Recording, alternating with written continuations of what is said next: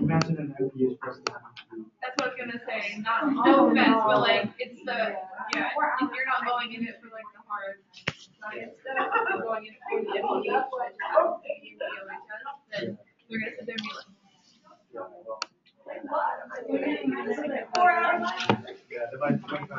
I mean, it's great for the information.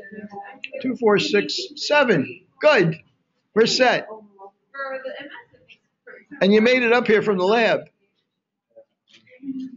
By the way, did you notice that it smells bad in that lab when you walked in there? Oh, okay. You know what? We're going to talk about that in a second because that's an indoor air quality issue. Okay.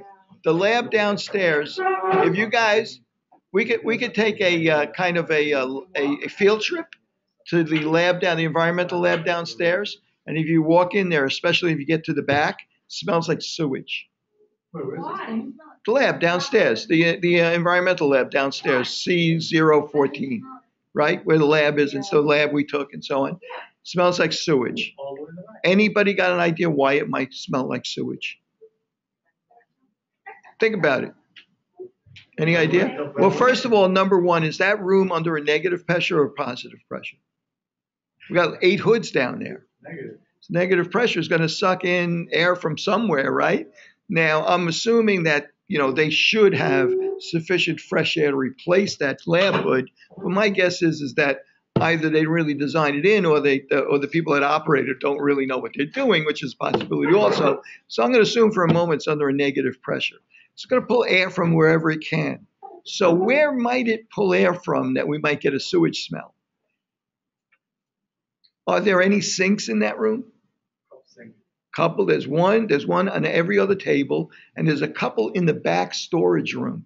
Anybody ever use those sinks? No, so they're dry. They're dry. The traps dry out, right? And when the traps dry out, you suck air back from the sewage system, right? You guys have, if you guys are ever look at a little bit of plumbing, you'll notice that all plumbing systems are vented. You don't want sewer gases to back up into a house, for instance. So the way you prevent that from happening is that you put in a stack, a vent stack, a pipe goes all the way up from the basement all the way up to the roof, so that there's no air pressure or anything like that. It's just vented out to the open air. And you connect that to your sewage line so that if sewer gases come back, they will go up there. They back up, they'll go up there instead of coming into the building. But, that's a long pipe. Maybe it'll come into the building anyway. To keep that from happening, every sink, every fixture has on its drain some sort of device to discourage gases from coming backwards. And if you look under the sink, it's got a trap. It's got a U-bend on the bottom so that the water has to go down, around, up, and down. So whenever you run water, there's always some water trapped in that trap. That water resists the sewer gases backing up, so it encourages them to go up that stack instead of coming back through there. Then you spend 3 or 4 months in the wintertime, the air's really dry. That trap dries out. There's no water in there anymore. So those sewer gases get sucked right back, will come out right through that drain from the sewer on the street, all the way back up in through that drain. And if you get a room like that lab where there's 1, 2, 3, 4 hoods operating 24 hours a day, you're sucking air out of that room. So that room's under a negative pressure, and it loves sucking gases out of the sewer. And if you go down there right now, walk into that door, you'll notice it as you walk in. But as you walk towards the back, where the really infrequently used sinks are, then it's like overwhelming. It's like you can't miss it. It's totally right. On our way out, maybe we'll stop in there. You can sniff it. Okay, and maybe we'll really be good guys and run the water a little bit so we don't get that. Right? All you got to do in there is go in there every once in a while and run the water. And when we do the indoor air quality part, one of the major sources of a lot of air conditioning mechanical rooms would have the air conditioning units. They have floor drains. Same thing happens with them in the wintertime.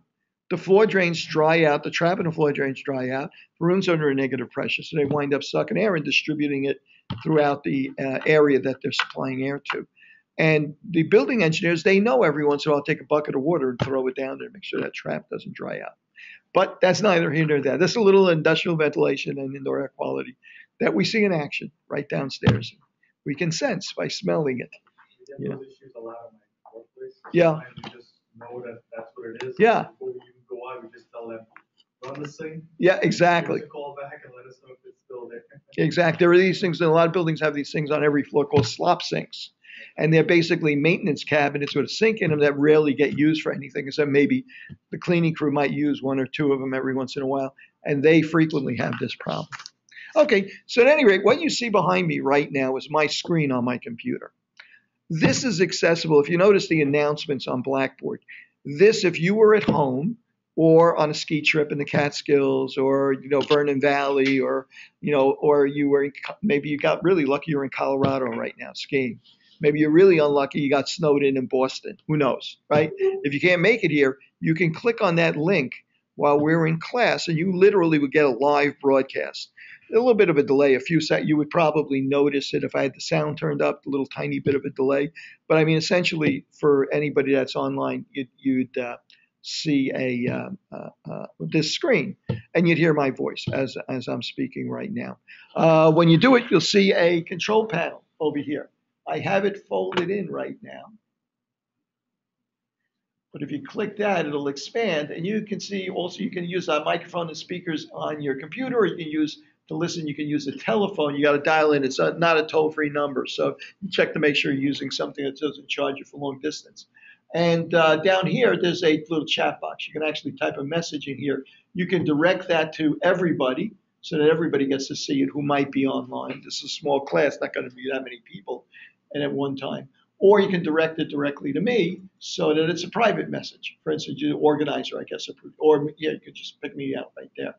Okay, so I'll know that you're logged on here, because I'll see you here. I'll probably mute you, especially if, for instance, the reason why I'm bringing this up in such detail now is because both Grace and I are going to be actually likely not going to be in town on Tuesday.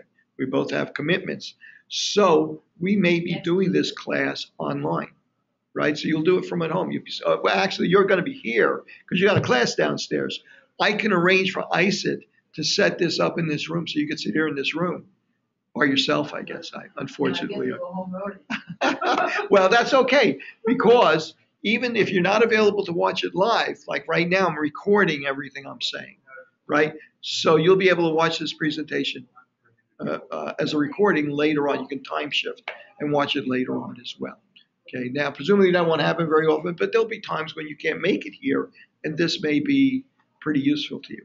I actually put two links. I put one link in for the lecture portion of this, which is going to be mostly PowerPoint, and another link in for the portion of this session that's going to be kind of a lab exercise. We're actually going to work out problems, or you're going to work out problems with me. So that's basically what you see. Anybody try and play back the session from last week? Because I put a link up to it. You tried it. Okay, yeah, good. It's on YouTube. Yeah, exactly. And you were able to play it, right, without a problem. Yeah, pretty much. If you can get it on YouTube, everybody can see it. So, and they'll stay up there. The links will be on Blackboard. They'll stay up there for the whole semester. And there may be some stuff you might want to review for the exam. And when they're recorded like that, you can also scrub through them so you don't have to listen to the whole thing, unlike when it's live. You can just go to the portions that you really want. So this is what you'll see there. I'm going to move this out of the way, as you can. When you don't want. It's going to be an in-class exam, right? The actual exam itself. So that you got to show up for. There's no way to take that over the internet, I don't think, that I've thought of yet. So now, next order of business, we have our manuals available. There's an industrial ventilation manual. There's an indoor air quality manual. They're both written by Jeff Burton. He's kind of basically the guy in this kind of stuff. You see his materials everywhere. There's also a CD that comes with this. The CD has a bunch of spreadsheets on it where the spreadsheet is formatted in such a way that you can put in data and get the output out without having to actually do a lot of the conversions and kind of like heavy calculation work if you want to avoid it. We're going to be learning in class by doing it ourselves. But with these spreadsheets available to you, you'll be able to use them on homework, during an exam, or so on and so forth to speed things up, make things easy, check things for you, and so on and so forth. If you don't know how to use them, if you're not careful and don't know how to use them, they won't be that much of a help to you. You got to really, kind of follow us and understand, what we're doing, so you know which formulas to apply. There are many of them on a single spreadsheet. They're divided up basically to go with the chapters. There's also PowerPoints that he has put together for each one of these chapters, for each session that we're having this week. And you can actually play those, and you can get another lecture, an expert lecturer, basically. It's like getting Einstein to explain relativity to you. You can have him as your teacher as well. So the books are there. That's our course material. You won't need any other manuals that you'll have to buy or anything like that. That's the good news. The bad news is that they're $160 each plus shipping, and I'm doing my credit card on these things. So I'm going to pay for them on credit card. I'm going to need you guys to pay me. Now, I can't take credit cards. If you have an issue and you need to do it with credit or something like that, let me know and I'll work something out. But if you give me cash or a check or something like that, that will be fine. Okay, but you can take them tonight. I'm just going to ask you to sign for them or something like that. So I know who took them, who didn't take them, or whatever. Take them with you so you can start working with them and stuff like that.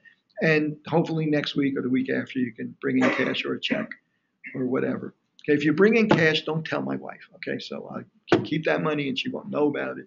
If you bring in checks, I'll have to put that in the bank. She'll know everything about it.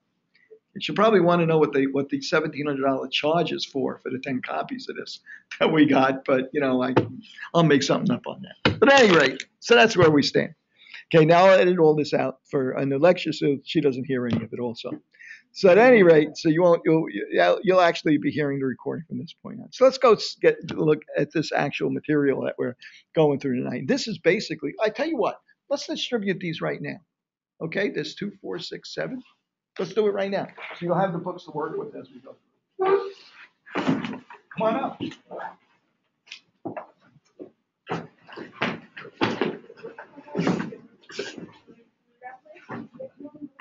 Okay, one of those, one of these, and one of these. Bingo. What do I say? Yeah, I'll make them sheets. Okay. I'll get you before you leave. One of these, one of these, and one of these. There you go. There you go.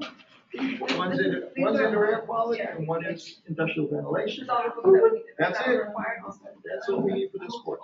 I'll give you some other readings that you may Right, need, but optional that can be readings. posted on. Yeah, and there'll be stuff that's accessible on the internet or that I will, copy for you or something like that, or find some way to distribute to you.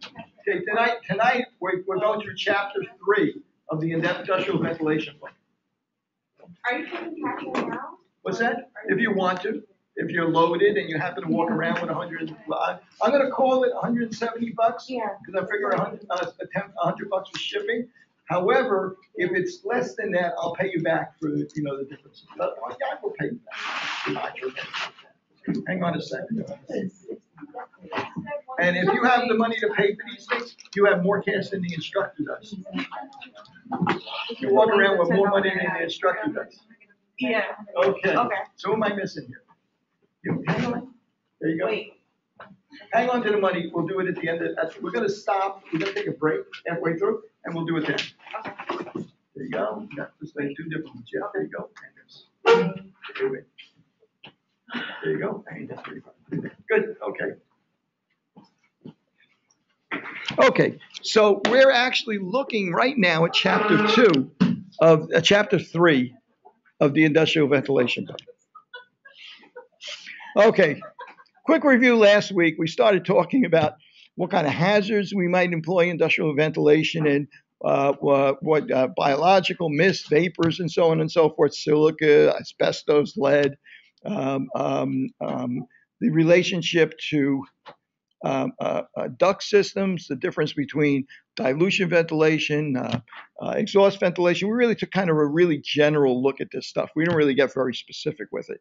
In fact, the chapter, we're going to look at chapter, I guess, 3, and I guess maybe a little bit of 4. I think chapter 4 or 5 I think chapter 4 is actually is specifically on dilution ventilation. In industrial ventilation, we don't depend on dilution ventilation that much. Our primary interest is in capture or exhaust ventilation. Dilution ventilation, the physics and the math involved in dilution ventilation, is very much how pollutants are controlled, odors are controlled in indoor air quality environments. And since we're not going to be really looking at indoor air quality environments until later on in the semester, we're going to skip that chapter and go from 3 this week to 5 or 6 next week. Okay, characteristics there. We went through this. The important thing here is that very frequently we're going to refer to standard temperature and pressure. And at standard temperature and pressure, room temperature, normal pressure, which would be 760 millimeters of mercury or 14.7 psi at sea level, and so on and so forth, we're going to be assuming for a lot of the problems that we're working with that, to simplify things, that the conditions meet that criteria.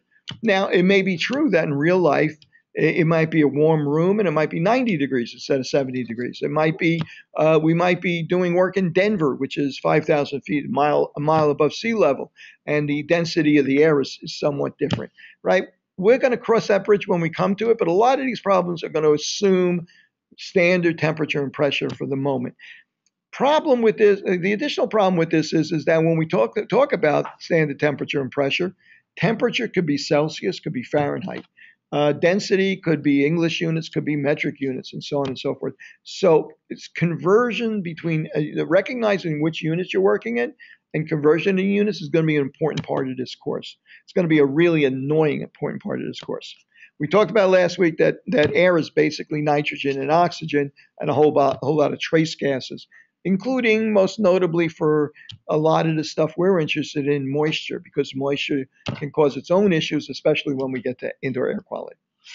And carbon dioxide, but we're not doing a course on global warming, so we ain't going to be too concerned about that either.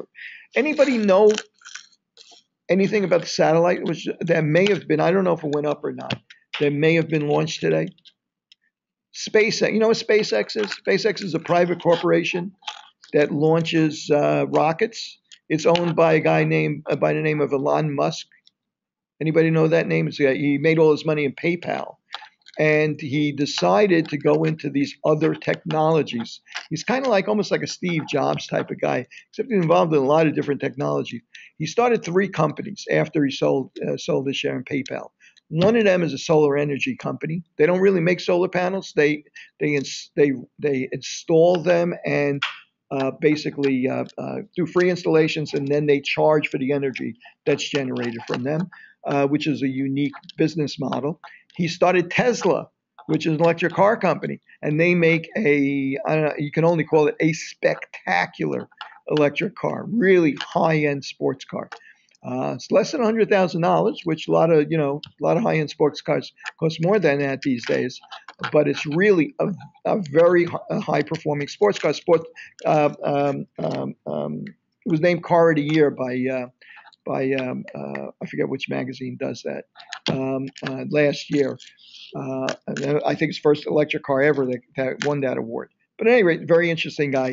Today, his company SpaceX, which launches rockets into space and has a contract with NASA. You probably have seen it on TV every once in a while. They managed to make the first successful launch of a private rocket carrying a payload to the International Space Station. We have no way to get anything to the International Space Station, including personnel or equipment, now that the shuttle program has ended. Our astronauts go to Russia and use the Soyuz capsule to get up to the space station and come back down. Meanwhile, we get equipment up there by using private rocket launches.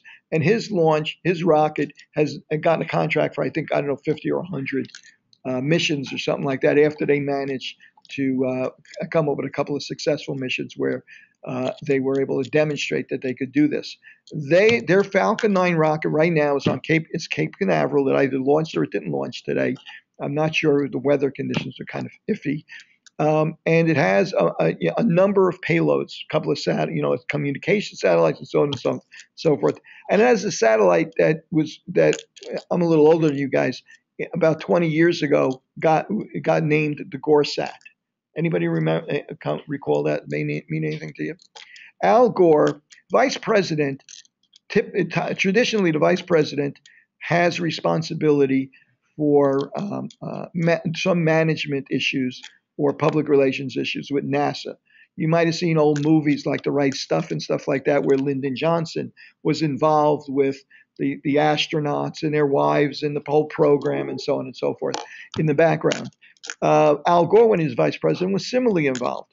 And he had an idea because he was kind of ahead of the curve environmentally. He had an idea that in order to increase people's perception about how small a planet this is and how we can have an effect on the planet globally, he proposed putting a satellite up that would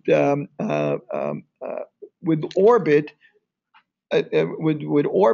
would be located a million miles from Earth, stationary, staying the same, would actually move because the Earth is turning and moving, would be basically stationary over the sunlit side of the Earth 24 hours a day and beam back pictures of the Earth from a million miles away. So you could actually, that picture you see traditionally of the moon, of the Earth in the background from the moon, you could actually see that. You go on the internet and see that anytime you wanted to.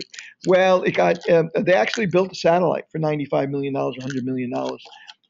But it got buried in Congress. The Republicans called it Goresat. They said they wanted no part of it. They held up funding for launching it, and even beyond that, the shuttle program had a couple of disasters, so they canceled a lot of flights and they were backed up with a lot of missions. So wound up never being launched, and it was been in mothballs, basically in a closet somewhere, a clean room or a closet at NASA for the last 15 years. Well, it turns out that we have two weather satellites that are vital to predicting for long-term predictions of severe weather, storms, that are past their expected life and could fail at any time. So they desperately need a replacement for them. But for one reason or other, the satellite, the end of the shuttle program or something like that, they weren't able to launch any more satellites to replace them. And they realized, well, we have this one sitting here that'll do exactly that. It'll take a picture of the Earth and we'll be able to see these weather systems forming. So it's on that rocket right now, getting ready to launch. So we may actually be able to see that. The other exciting thing about it is that part of their methodology is that they want to recover these spent boosters so they can reuse them, make it more economical. And they tried this. They actually have this thing designed to land after it's gone into space and released this satellite, for this booster to come back and land on a platform out at sea. They tried this once already. It actually hit the platform, but it hit it too fast and it destroyed the booster. I think they're going to try it again on this one. So we might actually see a double whammy of this thing going up and this thing actually re-landing on a platform. So it'll be interesting to see that happen. So I've wasted a lot of time here. So let's move on. But at any rate, that's going on right now. So it's pretty interesting. Standard temperature and pressure. Okay, so now one of the primary formulas that we're interested in is something we call the ideal gas law. This is kind of a conglomeration of a lot of different things we know about gases, from Avogadro to Boyle to you name it, a whole bunch of stuff. Basically, it says pressure times volume is equal to these quantities. N times R times T. N, P is pressure, V is volume. N is the number of moles, the quantity of a gas, the mass of a gas or quantity of a gas. Moles is the molecular weight in grams. So if you're talking about 1 mole of hydrogen, you're talking about 2 grams of hydrogen, right? H2. If you're talking about benzene, benzene is C6H6. So that's 12 times 6 is 92, 60, 72 plus 6 is 78. I presume I got that right. I'm not sure. So 78 grams of benzene is 1 mole of benzene. Both of those at standard temperature and pressure, 2 grams of hydrogen, 1 mole, and 78 grams of benzene take up the same amount of space. They have the same number of molecules. 6 times 10 to the 23rd molecules. They take up the same amount of space. Both of them take up 22.4 liters. I'm having a senior moment. 22.4 liters of space, right? At standard pressure and standard temperature. That's the volume. Okay, so now if we have any given gas, like a gas, a certain amount of that gas, a mole, 5 moles, 2 moles, or 3, then all the rest of these numbers in this formula will work for that gas. R is a gas constant. It's a number that takes care of all of the other variables that might be in here, including correcting for the various measurements that we're using, pounds per square inch of so on and so forth, right? To make up for the volume, and whether it's in square inches, in cubic inches or cubic liters or cubic meters, and so on and so forth. So what do we see here? N and R are fixed by the amount of gas and this constant that's universal to all gases.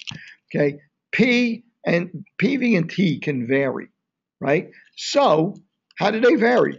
Well, if you increase the temperature, then either the pressure or the volume have to increase too, because there's one side of the equation increases, the other side's got to increase. Could be that if the volume is fixed, then the pressure has to increase. If the pressure is fixed, then the volume has to increase. There's a relationship between these three things: pressure, temperature, and volume. That's defined by this formula. And we're going to take advantage of that.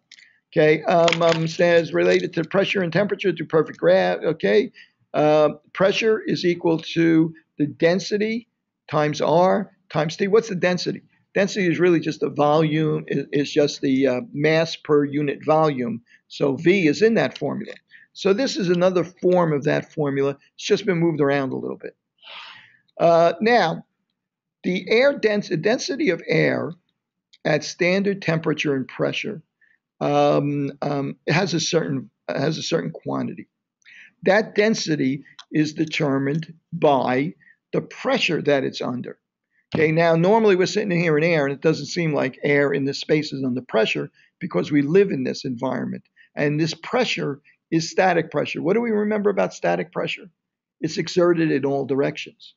It's in our lungs. It's going in the same. It's pushing out our lungs. It's pushing in on our bodies, and so on and so forth. So to us, our perception of it is that we're in zero pressure. And in fact, if we had a pressure gauge, what we would call, like so many psi G or gauge would be zero. Gauge would read zero. But in reality, we're under 14.7 pounds per square inch. That pressure is generated by the weight of air above our heads. Okay. Now, if the air is warm, the air is lighter, right? So the pressure is lower. The air is pushed together less, so its density is less. There's less. It takes up more space for the same amount of same volume, same mass of air. It takes up less space because it's under less pressure, and it can expand a little bit. So the density changes based on what the atmospheric pressure is. So the density of air is different here than it is on Mount Everest. And we're going to use a formula. We're not going to recalculate this every time. It's going to be damn inconvenient to do this. So we're going to say that the actual density, the density where we happen to be when the barometric pressure is very low or high, in other words, when there's warm air or cold air on us, cold air is very heavy, so it tends to barometric pressure tends to be higher. On those days, if we really wanted to be accurate, the actual density is going to be equal to the density at standard temperature pressure times some differential factor that we're going to multiply it by. And that differential factor is going to be based on temperature and some other factors. We'll actually look at that in a second. So rather than to calculate this, by using this original formula every time we want to do it, we're going to use a table to actually do it for us. And we have actually exercises to do that with later on. Another variable of this formula, another variance of this formula is to take, remember, pressure and volume were one side, temperature were on the other side. Well, you can kind of put them both on the same side and say pressure times volume over the temperature of a quantity of gas is going to be equal to, if you change any one of those factors, is going to be equal to the pressure, new pressure times the new volume times the new temperature. So if you increase the temperature if you change the temperature from temperature 1 to temperature 2, it's going to affect the pressure and the volume of that gas. And we can use this formula very directly to determine, well, if in state 1, if we start out with standard temperature and pressure, and we have 1 liter of air at atmospheric pressure, 14.7 pounds, and it happens to be 20 degrees centigrade, and now we increase that temperature to 40 degrees, well, we know it's going to affect the top half of that formula. And we can actually use this equation to calculate how it affects the pressure or the volume. And we have an example of that we're going to play with. Okay, so I'm not going to actually run it through here. We'll do it when we get to our examples. Now, air movement is caused by differential pressures. The reason why air moves through a duct is because it's moving from an area where the pressure is higher to a place where the pressure is lower. When heat moves from a place where the temperature is higher to a place where the temperature is lower, right? Take heat away from something. So just like that, whenever we see a lower pressure than an adjoining area, we know air is going to move in that direction, especially when we're working with ducts. Now, in a duct, there's two kinds of pressures that we're concerned with. One of them is static pressure. And static pressure is the pressure that is present all the time, acts in all directions. If there's no fan operating in the duct, the static pressure is 14.7, the absolute static pressure is 14.7 pounds absolute, or 0 psi absolute. Pressures in ducts are not much different than standard pressures, right? Because we really, in a large duct or something like that, it's hard to build up a lot of pressure. It's not like we're filling a cylinder under hundreds or thousands of pounds of pressure like we might fill a cylinder with nitrogen or carbon dioxide or something like that. So the pressure differences between one side of a fan and another side of a fan are not that great. And we need an easy way to measure them. So the easy way that we use to measure them is, instead of using PSI or some other metric measurement, is we say, well, that pressure, how much is that difference in pressure? How can I relate that to the weight of a column of water? So you guys have seen these columns. Unfortunately, didn't bring my graphics tablet with me, so I can't draw. So I'm going to have to hope that we have something here that's going to illustrate that for you. Here's a duct, right? So in this duct, the furthest to the right, the tube that's furthest to the right, it's a simple U-tube, right? And there's a fan in there. There's a fan in this duct. The fan's blowing air to the right. So everything that's on this side of the fan is under a negative pressure relative to the other side of the fan, right? This is the low pressure side. The fan's pushing stuff, so it's sucking stuff through here. This is the low pressure side. The air is going to go towards the higher pressure, the other side of the fan. Okay, so now the furthest to the right, this tube, could be a simple plastic tube. Now, if that fan is not running, the pressure on the side of that tube, which is open to the side of the duct, is 14.7 pounds, the same static pressure that's going on all over the world. On the other side, it's also 14.7 pounds. So that tube levels itself out. The height of that tube, the height of that water in that tube is the same height, no matter what's happening in the rest of the world, right? When that fan goes on, the downstream side of that, the upstream side of this fan becomes negative. The pressure becomes negative. So you can imagine that's going to start sucking. It's going to suck air through the duct, but it's also going to pull with equal vigor air up through that tube. Since there's water in that tube, it's going to draw that water up. Now, if there were enough suction there, it would suck the water right out of the tube. But most duct systems and fans don't really generate that big a difference in pressure. So what will happen is it'll pull that water up until the difference in the heights of the column of that water, that weight of water that's different between one side and the other, is equivalent to the suction on that side of the duct.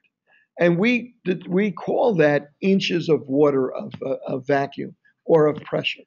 So the static pressure here is negative 1 inch of water. Okay, we could have called that PSI, we could have called it a million other things. This is a really convenient way for us to describe this. Okay, so static pressure acts in all directions. You have static pressure in a balloon and you blow it up, right? In every part of it, the pressure is the same and it's acting in every direction possible. Oh, thank you. I'm going to interrupt. Okay, That's that's good. Oh, good. Terrific. and that's Oh, the good. Thank other you. side. Okay. So now the other kind of pressure that we can get, if you look at the one to the far left, right, that's called velocity. But I'm not. Let me stop right here. Let's look at the middle one first. Now we take that tube, instead of putting it up against the side of the duct, we run it in the duct and we point it in the direction of the airflow. So now we get air blowing into that duct. We get something called pressure that's caused by the velocity or movement of the air, velocity pressure. Now, the thing is that, that's not just pressure from the movement of the air. We just said static pressure is acting there all the time anyway. So that pressure is really both velocity pressure and static pressure added together. That makes sense to you guys? Anybody uncomfortable with that? That's both pressures, because you always have static pressure in that. Whether you point, even if you pointed it downstream, you would still have static pressure, right? Pointed upstream, you have static. If you pointed downstream, you would have only static pressure. If you pointed upstream, you would have the static pressure plus the pressure from the velocity of air. Okay, so that is static pressure and velocity pressure added together. That's called total pressure. So if you wanted to know only what the pressure was from the movement of the air in this duct, you would have to take what you see there from that total pressure and subtract the static pressure from it. Okay, so the total pressure is 3 inches, right? The static pressure is 1 inch. What do you think the velocity pressure is? I'm sorry, the total pressure is 0.3 inches. The static pressure is 1 inch. What do you think the velocity pressure is? The difference between the two, right? Things are a little complicated here, right? The velocity pressure is 0.7 inches, right? You're uncomfortable with that? No, I'm thinking minus. Instead of 0.4, Yeah, well, you want to know something? It is minus, because the velocity pressure, the velocity, total pressure, negative pressure, hang on a second. No, notice that it can be negative, and we're going to talk about that in a second. Velocity, that can be negative. Well, the velocity pressure is going to be positive, because the air is moving into it. That's always going to be a positive number. But the total pressure can be negative. It's possible for the total pressure to be negative. Let's take a look back here. Okay, here's a duct, and we're looking upstream and downstream on this duct. The velocity pressure is the same downstream and upstream, because it's only the pressure that's caused by the air blowing into that tube. And since the duct's the same size, it's going the same speed, it's going to be the same pressure. So the velocity pressure downstream of the fan and upstream of the fan are not only the same, they're both positive. Okay, everybody comfortable with that so far? Okay, what about the static pressure? The static pressure upstream before the fan is negative because it's under a suction. After, it's positive, right? Because it's the fan is pushing air through. So imagine if we put that tube there, it would go the opposite direction. Air would push down on the tube instead of suck up on the tube. Next week, we're not going to be here. We probably won't be here together next week. The following week, we're going to go down to the lab for a half an hour. We're going to set up a fan and a duct, and we're going to do this so we actually see this work. Okay, so the static pressure on one side is negative, on the other side is positive. Well, what about the total pressure? What do you think might happen there? Well, in general, the total pressure upstream is going to be negative. Total pressure downstream is going to be positive, or at least relative to each other, because that's what makes the whole thing go, right? Pressure's got to be lower on one side than on the other side. That's what makes it actually work. Okay, so don't get too worried about that yet. We'll work through this a million times. The next problem we have is that there's friction on the sides of these ducts. It's not a perfect environment. If you looked at the right side of the movement of air in this diagram, you might call that something called laminar flow. The flow is perfectly even through this ductwork. As far as ducts are concerned, this never happens. The air would have to move so slowly that for this to happen, that in effect, we really never deal with laminar flow. On the left-hand side, you see what reality is. What's happening is that the air is being affected by friction on the sides of the duct. So it's moving more slowly. There may be eddy currents building up in there that change the direction and interfere with the movement of air. And in fact, the velocity of the air moving through the duct is fastest through the middle and slowest at the ends. Okay, and what does that tell you about the velocity pressure? It's highest in the middle and lowest at the sides, right? So velocity pressure and velocity are directly related to each other. Velocity pressure is caused by how fast the air is moving. Faster the air is moving, the higher the velocity pressure. Okay, we have a couple of formulas, one in US units, one in metric units, on how to calculate this. And this is a simplification of what the real measurements are of this, but the velocity of the air is equal to 4,005 times the square root of the velocity pressure over a density correction factor. That D is the density correction factor. Now, if this is standard pressure and temperature, that D is 1. So it's just a square root of the correct for it. Then if D is 0.8, like in other words, the air is only 8/10 the density of air at standard temperature and pressure, like we're at the base camp on the Himalayas or something like that, where we have a duct. Not likely have a duct on base camp in the Himalayas, I guess. But if you had one, then that density might be 8/10 of what it is at sea level, and we might be dealing with a very different situation for the effect of this velocity. So that's how we would use the calculation. We divide by 0.8. We're going to see a table that helps us with that in a few moments. Okay, and if you don't know if you don't know the correction factor, but you do know the density, you can use the second formula to calculate it from the density. This may come up because we might give you a problem or something like that where you would use it. Now you have two formulas. So if you give you the density, you can use one. If you give you the correction factor, density correction factor, you can use the other. Again, total pressure, static pressure versus velocity pressure. Velocity pressure is equal to total pressure minus the static pressure. Use it any way you want. Okay, so now talk about air moving through a duct. Q represents the volume of air moving through a duct. That's usually cubic feet per minute or per second. V is the velocity of the air. A is equal to the area, the cross-sectional area of the ductwork.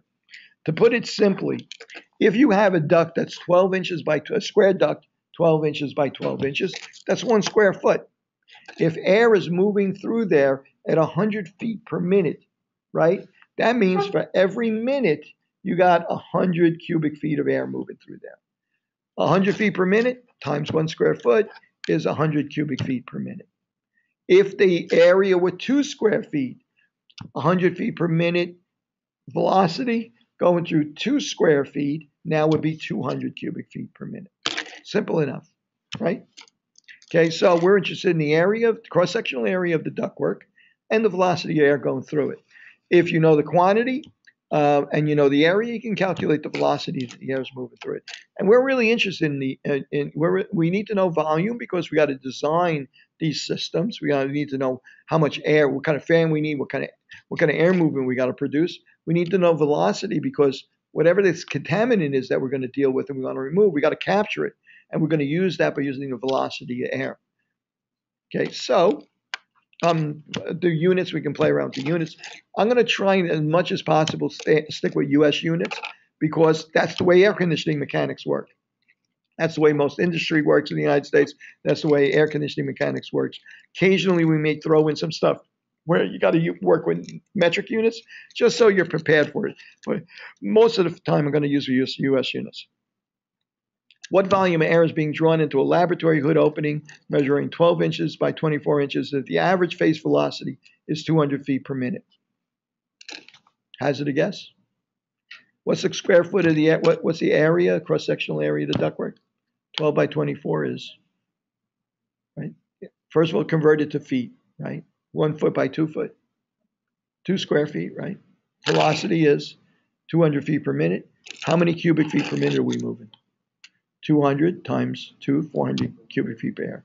Q is equal to the velocity times the cross-sectional area. Just remember that inches, you want to change inches to feet right away because since we're using feet per minute and the rest of it, we need uniform measurements, right?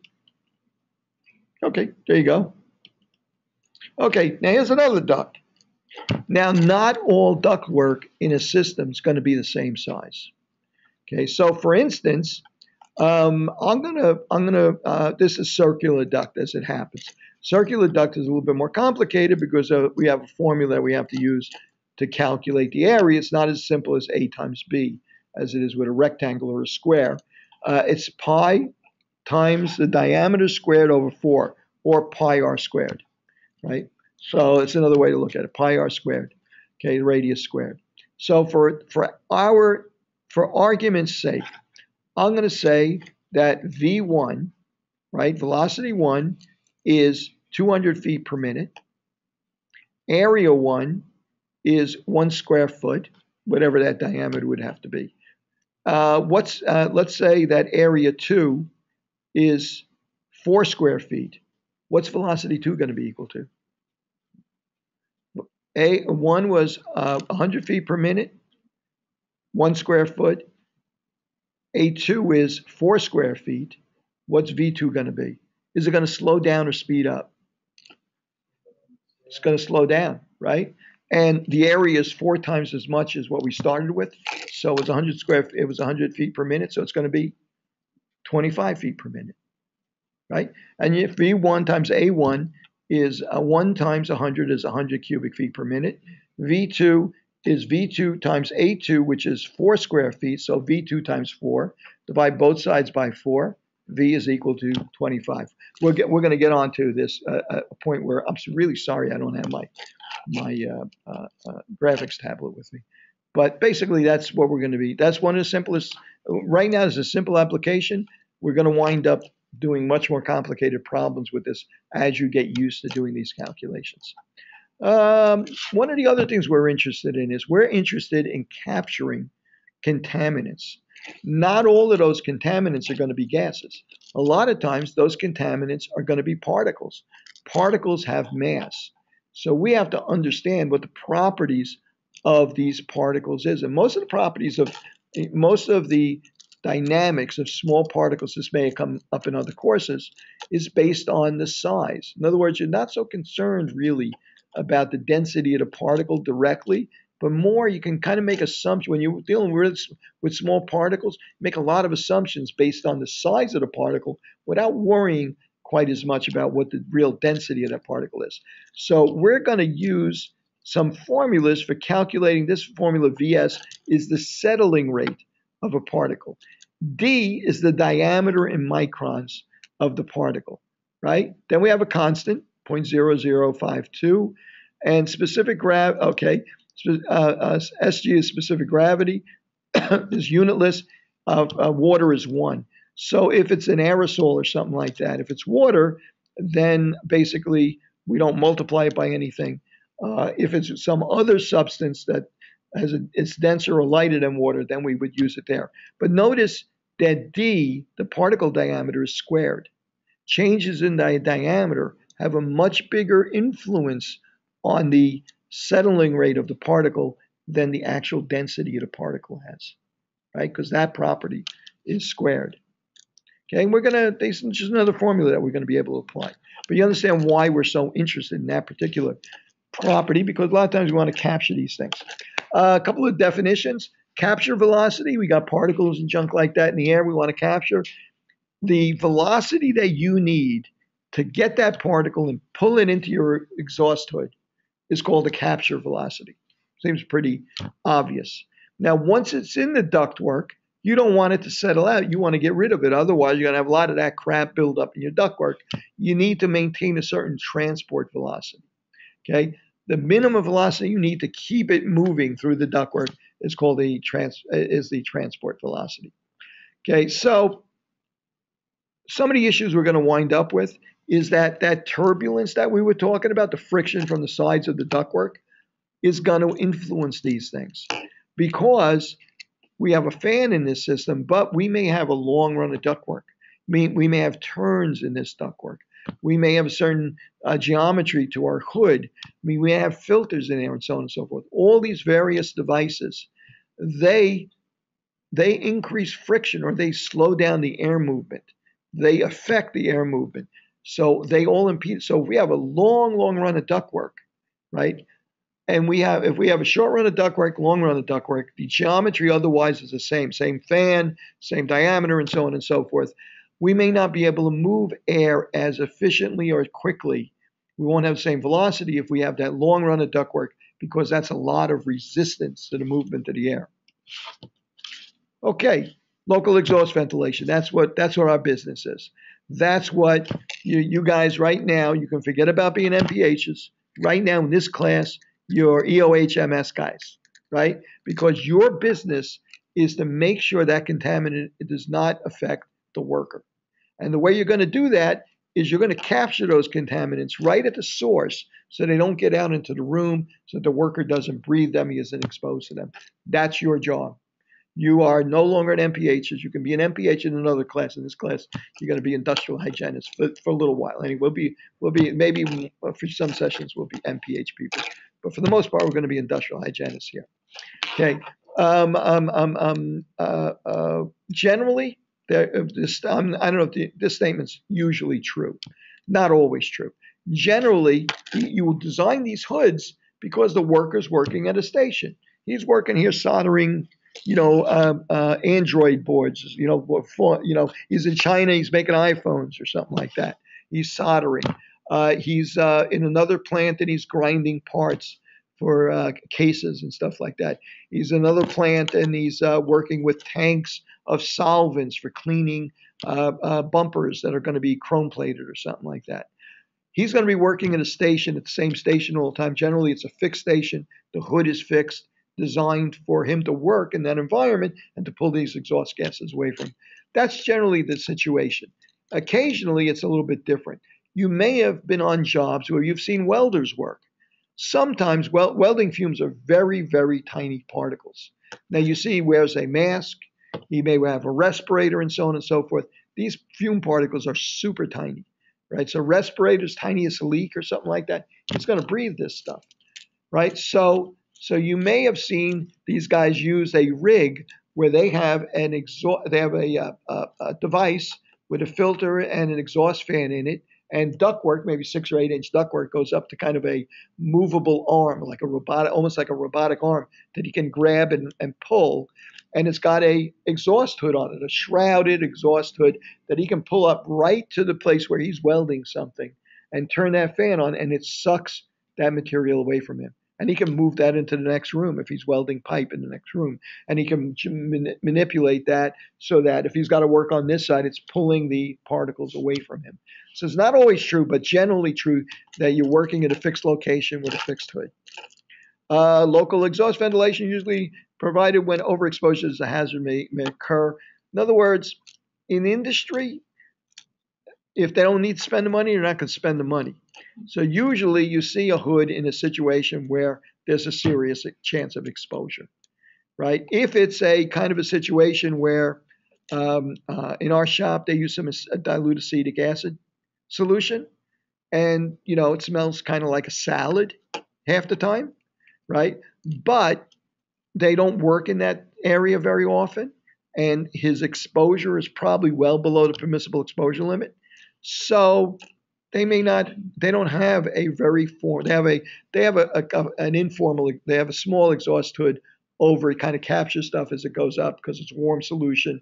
The air rises, captures most of it, and controls the odors and stuff like that. But they don't really have a really good, well-designed hood to capture everything and take it away from them because they think it's they're basically, based on their measurements, it's well below the permissible exposure limit for that material. But when you may be close, you need you need to capture all of this material. And if it's a really hazardous material, welding fumes could be, depending on the material, you really need to capture this stuff. So typically, the setup is going to be a hood. It's going to be something to take the junk that you capture out of the air. Could be activated charcoal if it's a VOC. It could be a filter device of some kind or another. Could be a scrubber, uses a water spray to scrub stuff out of the air. Why are you doing that? Because if it ain't any good for the worker, chances it ain't much good for your fan either.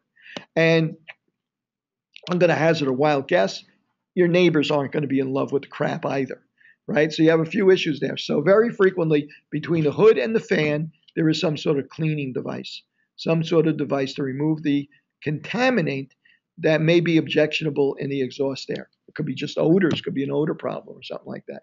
And then then it usually exhausts outdoors.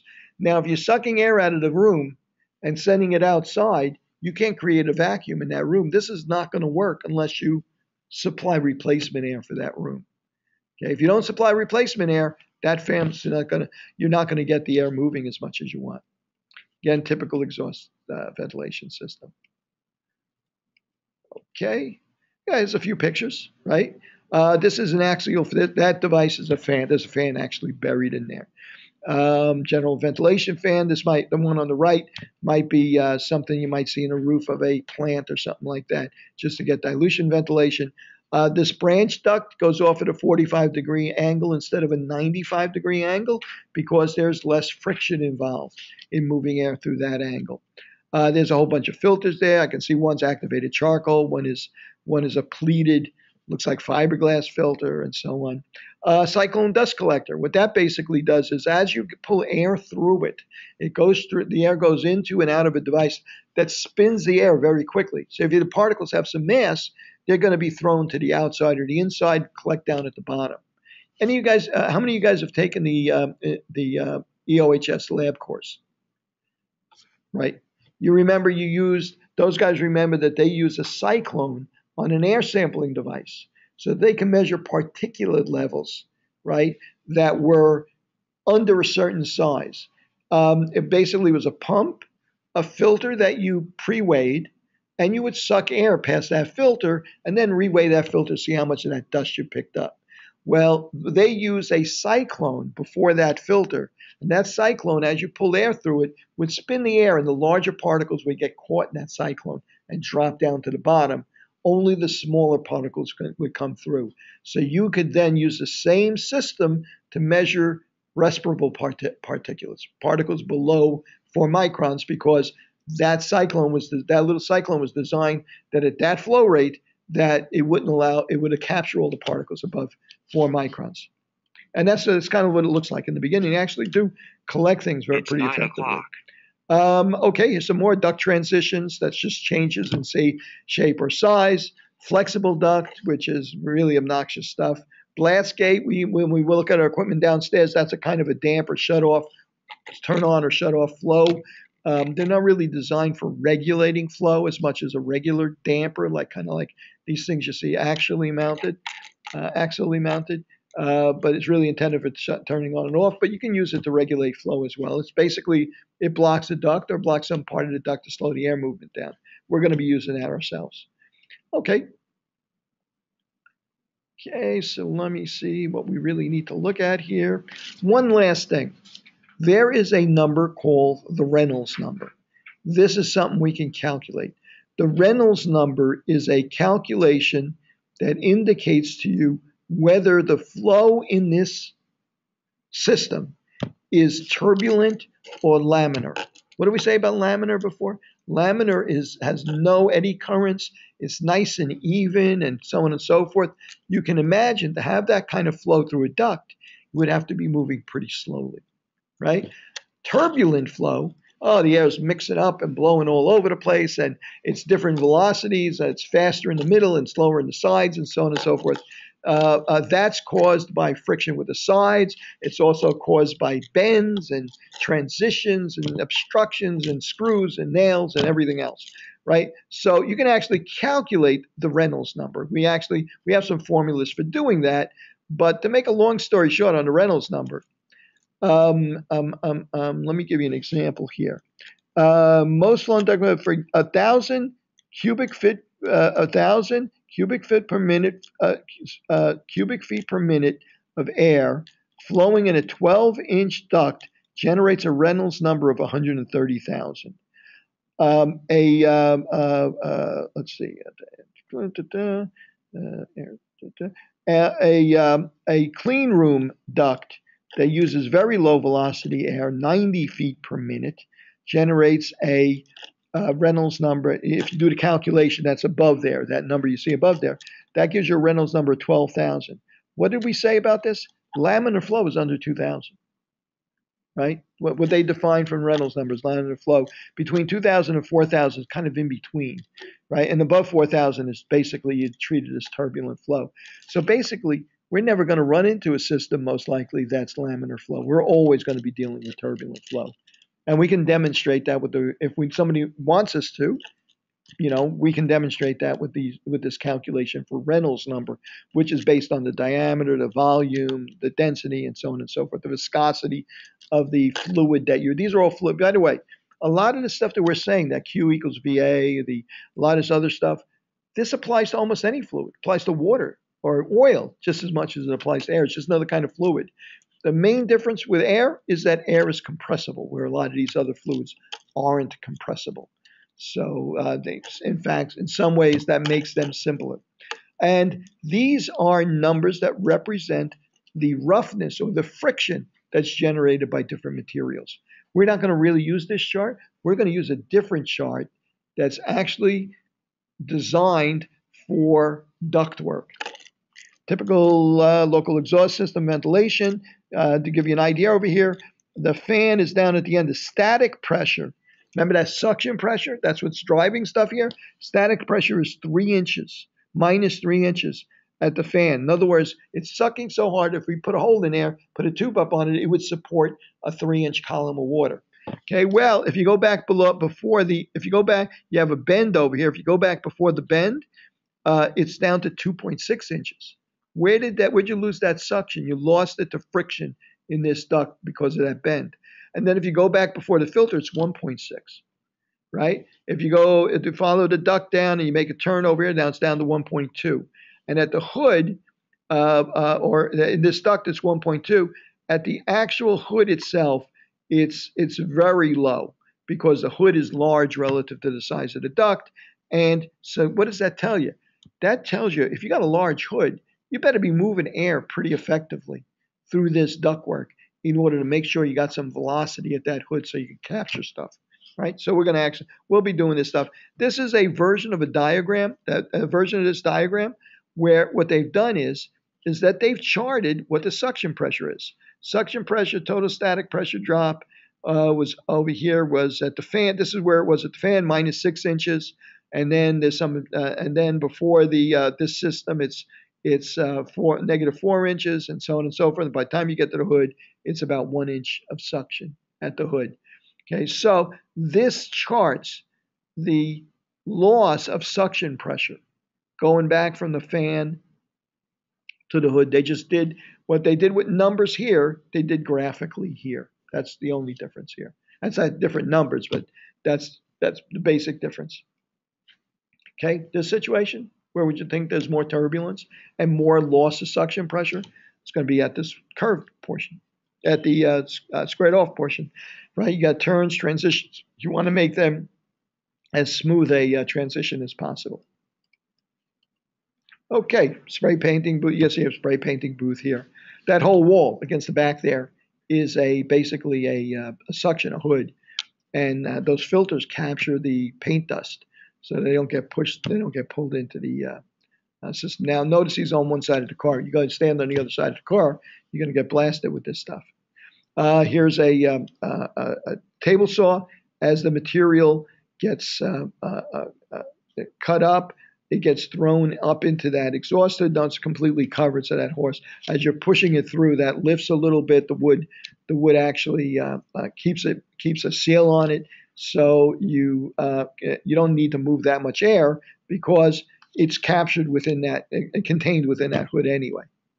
Okay, here's a system of vats here, a plating operation. Now, usually these vats are heated, right? So what's going to happen is that warm air is going to rise. So they have the hoods up above it. Now, if you're a worker and you're leaning over that ain't helping you very much because it's pulling it right past you. And those hoods are so far up, they're probably not very effective anyway. Okay, how could this be improved? Well, get that hood down over those tanks for starters, right?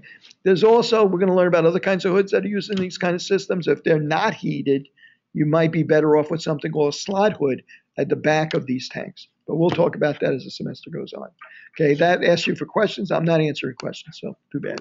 I'll answer the questions as we really need as we go through the exercises. Okay, so let's take guys. We printed out the questions for you. Okay, these are exercises. These exercises are actually the questions that are at the end of that are in your workbook. So you'll see these same questions in your workbook. At the end of each chapter, you're going to find the answers to these questions. Okay, so you can work through this workbook on your own and try and solve the problems as you go through. There's examples and there's exercises. The exercises you can try and then go to the end of the chapter, see if you got it right. But we're actually going to do these today here to get us kicked off on it. Okay, now the way this Jeff Burton, I talked to him, the way, come on up. Take a break for a couple of minutes. Take a quick look through this stuff. You can actually compare it to your, here you can get that to the rest of that. Okay, yep, there you go. He's got it. Leave one for me if you got it. Yeah, you got Is there an extra? Good. Yep. Okay, good. Now, we also have here, oh, good. Okay, I'm going to give these out also. Yeah, this time I'll get up. Now you guys can stay there. Okay. There, take that. Leave one for me. There you go. Okay, these are tables from the back of your book as well. Okay. What's that? So we don't need the book. Well, you're going to need the book. Trust me. There's a lot of stuff. There's a lot of stuff in these books. All right, so I'm going to take 5 minutes so you can just take a quick look at them, and I'm going to get started on the next section of this. And I'm going to use the other links.